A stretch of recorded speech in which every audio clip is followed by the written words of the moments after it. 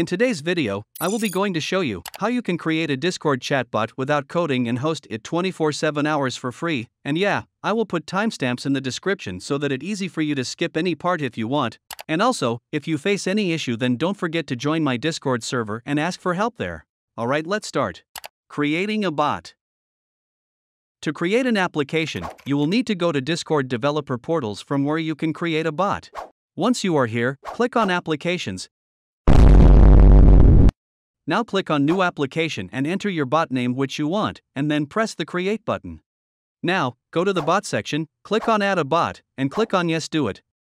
Scroll down and enable these three options. If you don't enable them, then the bot will not reply to your message, so this is must. After enabling it, click on Save Changes. Now to invite the bot, go to OAuth 2 section, then go to URL Generator, in Scopes, select Bot and give permissions to the bot if you want. After that, click on the Copy button and invite the bot to your server where you want. Forking REP-L. After creating the bot, come to this REP-L page from the description, then click on the Fork option, enter your REP-L name and description, then click on Fork REP-L, and wait for some time until the files are fully downloaded. Hosting the bot.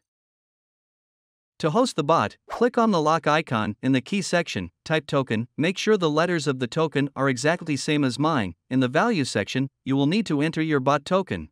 So, at the developer page, select your bot. I will always recommend you to use a new bot. After that, go to the bot section, click on Reset Token, then Yes, do it, and copy the token. Now come back to your REP-L page, and paste the token in the value section, and then click on Add a new secret to save the value. After that, click on the Run button and wait for some time. If you get this message, it means that your bot is fully online.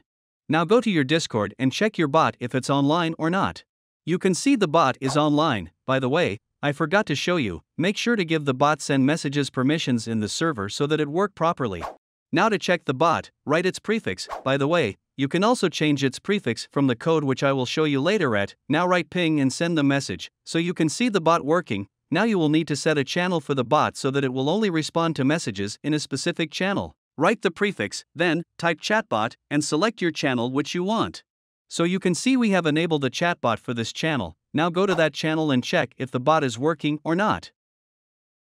You can see the bot is working properly. This is how you can make a chatbot without coding, changing prefix and other things.